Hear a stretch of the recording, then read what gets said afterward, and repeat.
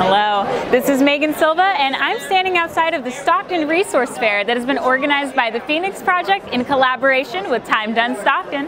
So my name is Henry Romero. I'm the Student Programs Assistant here at Delta College. I work for Ricky in the Phoenix Project, and what we do is we help students who have been formerly incarcerated or ever been in custody. What that sort of means is we sort of assist these students in any way possible.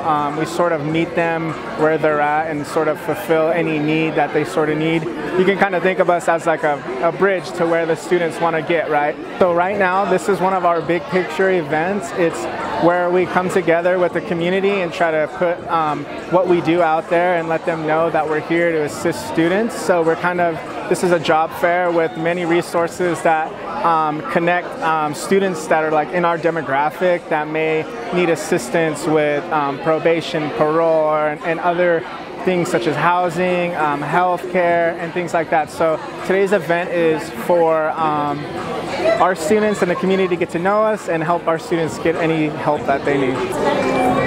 So this is a resource fair. We've partnered with Time Done Stockton and El Concilio to do this resource fair for folks that are re-entering back into society after spending time incarcerated.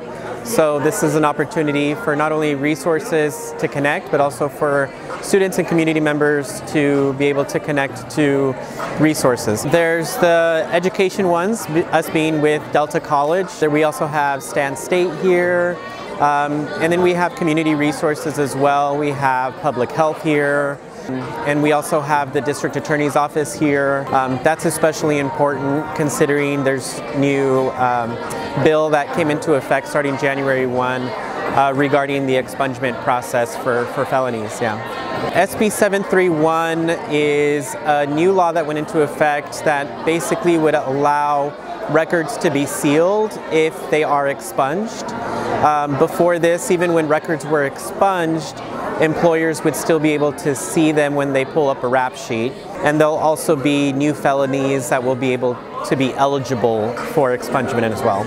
I had a student in our Phoenix Project describe it as re-entering back after being incarcerated is like being born, but now as an adult.